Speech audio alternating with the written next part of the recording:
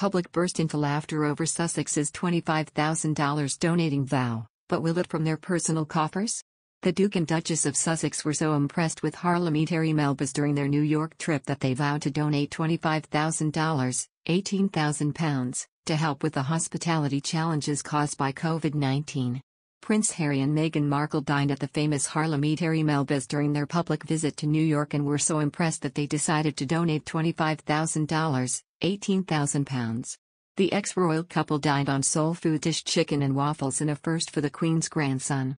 After the visit was over, the ecstatic restaurant announced on Twitter that Prince Harry and Meghan Markle had promised to donate $25,000 to show support for the restaurant during COVID-19 hospitality challenges.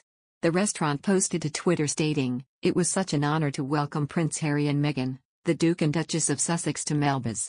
The team and I are so thankful for their visit and commitment to donating $25,000 and hope to welcome them back soon." A diner who was eating at the restaurant during the couple's appearance said they enjoyed southern fried chicken, waffles, spring rolls, catfish, yams and collard greens. The lucky diner said, Harry said it was the first time he'd ever tried chicken and waffles and remarked it was delicious. They also claimed that Harry said collard greens were a family favorite due to Meghan's mother, Doria Ragland, making the dish for the couple. The Duke and Duchess of Sussex's appearance at the restaurant was reportedly enough to make the customers choke on their chicken, the New York Post reported. Melba Wilson, the owner of the restaurant, told the Post that the couple were so kind. Wilson added, "They're shedding a light in our community of Harlem during a tough time." The Duke and Duchess of Sussex are currently in New York City, marking their first public appearance since the birth of their daughter Lilibet Diana Mountbatten Windsor in June. The couple's visit to New York, which is their first visit to the city together, includes speaking at the Global Citizen Live event in Central Park on Saturday.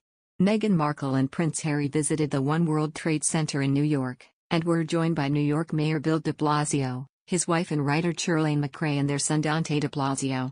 Kathy Hochul, governor of New York State, also joined the group at the Skyscrapers Observatory. While members of the press waited for the Duke and Duchess of Sussex, a protest broke out outside the One World Observatory.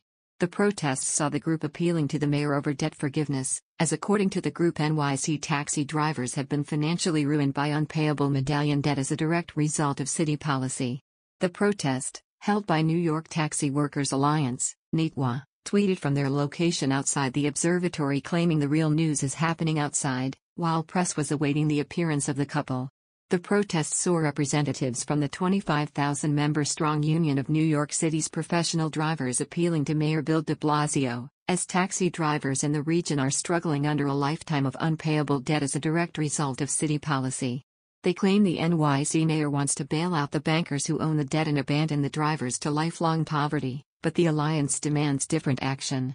The mayor's plans allow banks to charge sums up to $2,000 a month for medallion mortgages, which NYTWA claims is well beyond what almost all drivers can afford.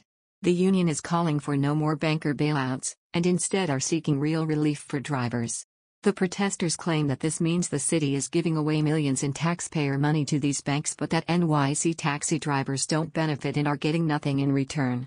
At 1:01 p.m., they tweeted a video of protesters holding placards amid shouts of "Fix the taxi crisis."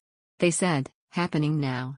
While at night Mayor wines and dines with #Meghan and Harry and at Gov Kathy Hochul, "We want to know why he won't help cab drivers? Fix our crisis, Mr. Mayor." They also shared a series of images showing signs held by the protesters reading "Debt forgiveness now.